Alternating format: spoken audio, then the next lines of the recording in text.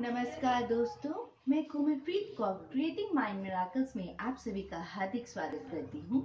आज हम बात करेंगे स्वॉट एनालिसिस की।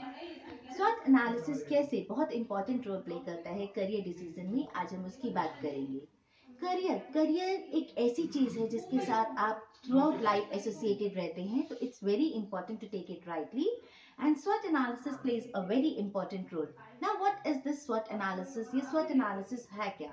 Let's discuss that. SWOT analysis में S stands for strengths, W stands for weaknesses, O stands for opportunities and T stands for threats. Strength and weaknesses ये दो internal factors हैं जो आपने अपने अंदर देखने हैं, एंड अपॉर्चुनिटीज एंड थ्रेट्स ये दो एक्सटर्नल फैक्टर्स हैं जिनको आपने बाहर एनवायरनमेंट में ढूंढना है, देखना है, आइडेंटिफाई करना है। So let's take out internal factors first.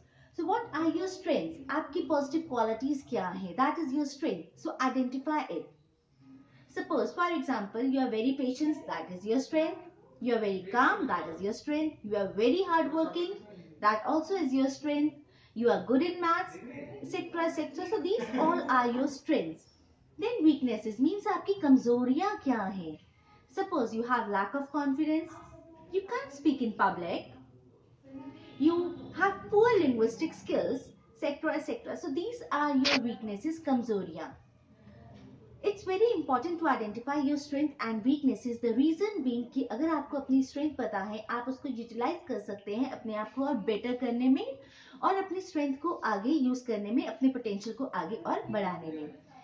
Then अगर आपको अपनी weaknesses पता है, then it would be easier for you to overcome those weaknesses, ताकि वो आपके आगे तरक्की में, आपकी सक्सेस में हर्डल ना बने. देन अपॉर्चुनिटीज एंड थ्रेट्स ये तो हमारे एक्सटर्नल फैक्टर्स हैं जो हमें इन्वायरमेंट में स्टडी करना है, इन्वायरमेंट से ढूंढने हैं. फॉर एग्जांपल अपॉर्चुनिटीज मींस कि आप इन्वायरमेंट में से कौन कौन सी अपॉर्चुनिटीज का बेनिफिट ले सकते हैं. For example you can go abroad, so this is a good opportunity for you. Then you can join English Academy, that is also an opportunity for you. तो ये आपने अपने इन्वायरमेंट में स्टडी करना है, आइडेंटिफाई करना है.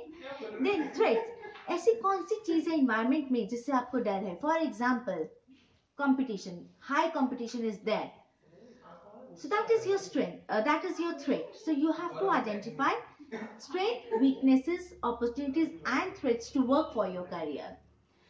आज हमने बात करी स्वॉट एनालिसिस की. नेक्स्ट वीडियो में हम बात करेंगे पर्सनालिटी के डायमेंशंस की, कि कैसे कैसे कौन सी पर्सनालिटी के बंदे जो है वो किस किस करियर ऑक्यूपेशन में जा सकते हैं. तब तक के लिए अलविदा, नमस्कार, सत श्री अकाल.